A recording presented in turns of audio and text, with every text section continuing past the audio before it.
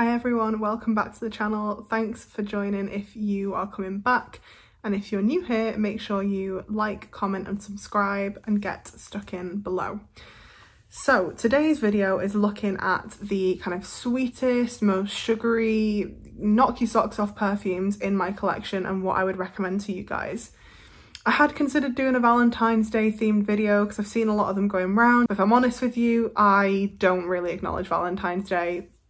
I'm in a relationship, you know, it's not a I'm alone thing. Not that it would be an issue if I was, but we just don't really bother with it. So I thought it'd be a little bit insincere for me to then recommend to you guys what you should wear on your Valentine's Day, you know, celebrations, because I don't know. I just don't know.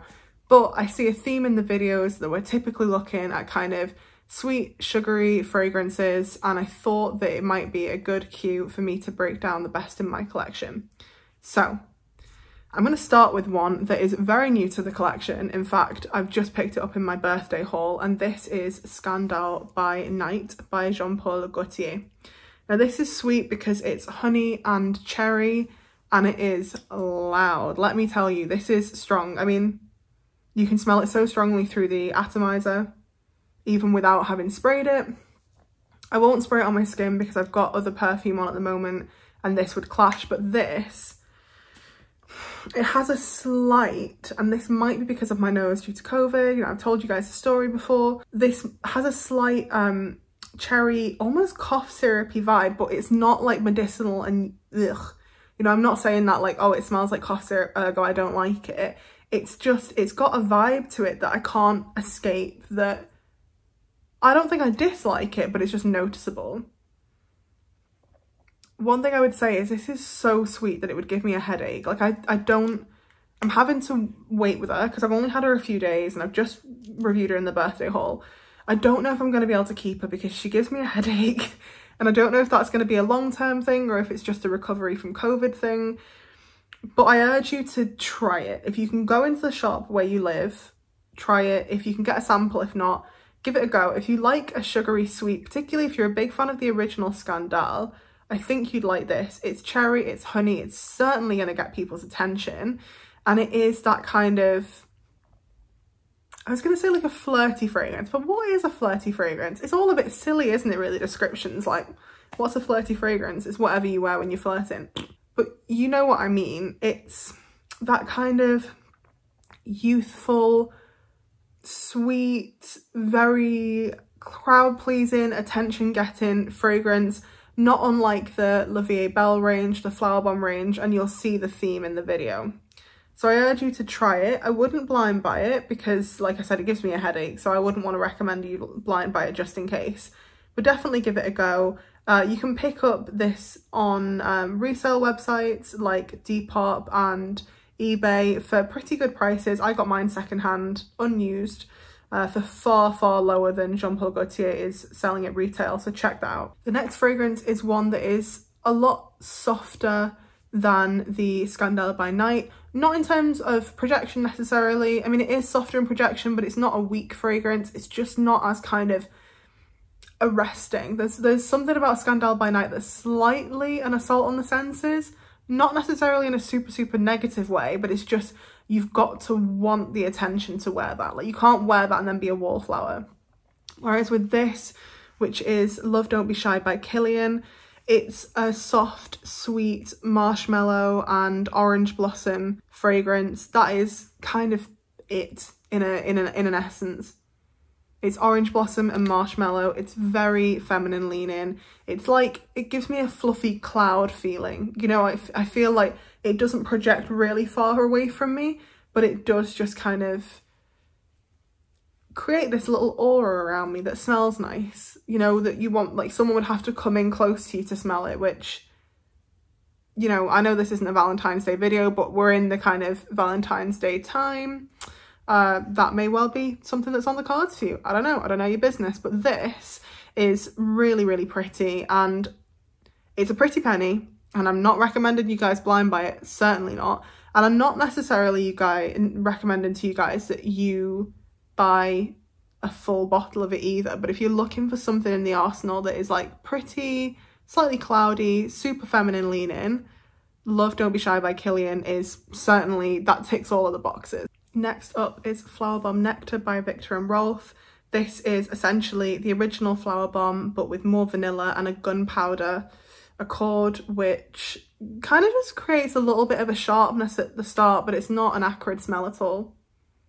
It's really pretty. I think it's a far more wearable version of the original Flowerbomb, particularly if you are more of a gourmand lover. I'd say sack Flowerbomb off and get the Nectar. I've just realised a similarity here that I'll point out, in that I think if you added a honey note to Flowerbomb Nectar, it would smell like Scandal by Night.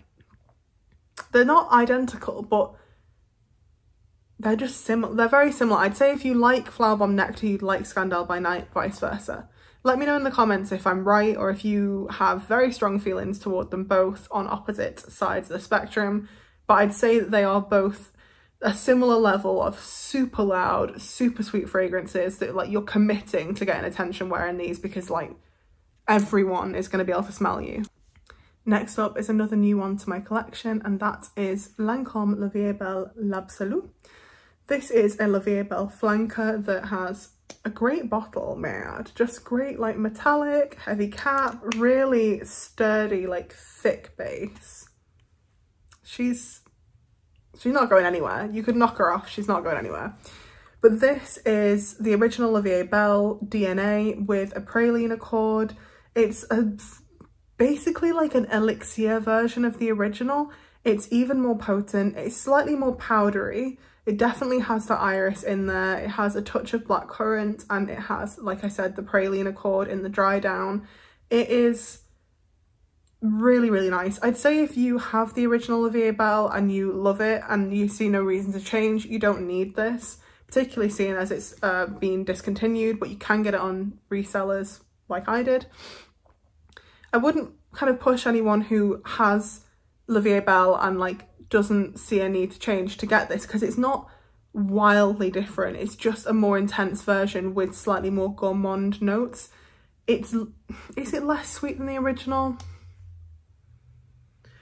It's not less sweet than the original, but that powderiness kind of tones down the like slap in the face sweetness, because I used to wear the original for years, so I know it really, really well. But it is like, I'm not knocking it because I really like it as a fragrance, but it's slightly screechy at times. Like La Vie Belle is like a girl going around shouting at everyone like, look at me. If she was a fragrance, that's her. Whereas I feel like L'Absolu is slightly more refined, and she's gonna get attention, but she's not screaming at everyone to get it. She's a little bit more like, yeah, you're gonna give me attention, I'm just living my life here. If I was gonna personify those two fragrances, they would be the personalities. Now, the final fragrance is also a La Vie Belle flanker, and that is L'Éclat. Now, if L'Éclat was a person, I don't know why I'm going down this line of thinking now, but we're gonna do it. If L'Éclat was a person, she'd be far more quiet. And she's just that kind of sweet, unassuming girl next door person. She's not going out trying to get everyone's attention. She doesn't really care. Like, super pretty, you know, like she's still really, really like kind of, it's just a nice smell. It's a pretty smell. But again, it's in the same vein as Love Don't Be Shy, in that it's a sugary orange blossom. This has marshmallow, this doesn't. But this to me is not,